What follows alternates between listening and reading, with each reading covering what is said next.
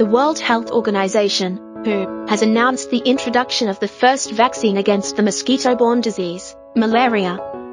The Mosquirix vaccine, also called RTS-S, was created specially for infants. The global health outfit disclosed that the RTS-S vaccine will be administered in 3 sub-Saharan African countries starting next year. The 3 countries are Kenya, Ghana and Malawi. By the end of the pilot phase, 2018-2020, an estimated 360,000 children are expected to be given the vaccine. World Health Organization wants to vaccinate at least 120,000 children in each of the countries participating in the pilot program. The areas most affected will be given priority. Combined with proven diagnostic methods, treatments and prevention measures, such as mosquito nets impregnated with mosquito repellents.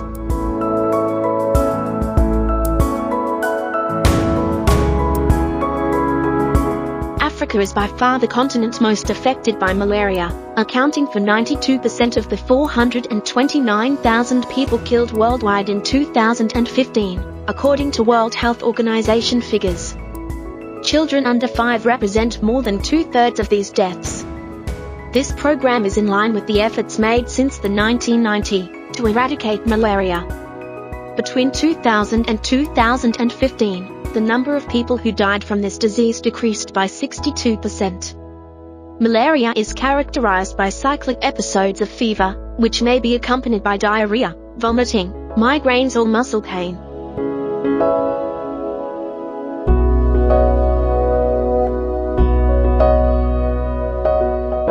The vaccine also cuts the most severe cases by 1/3 and reduces the number of children needing hospital treatment or blood transfusions.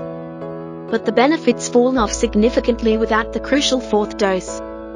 Ghana, Kenya and Malawi were chosen because they already run large programs to tackle malaria, including the use of bed nets, yet still have high numbers of cases. Each country will decide how to run the vaccination pilots, but high-risk areas are likely to be prioritized.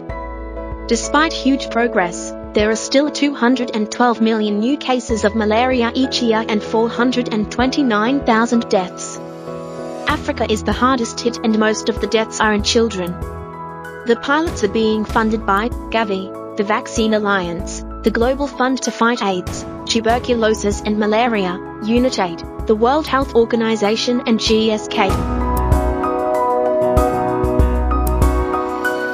If you love to update yourself with trending movie news, health topics, cooking, travel destination and other exclusive contents, then please subscribe Golden Eagle Online by clicking subscribe button.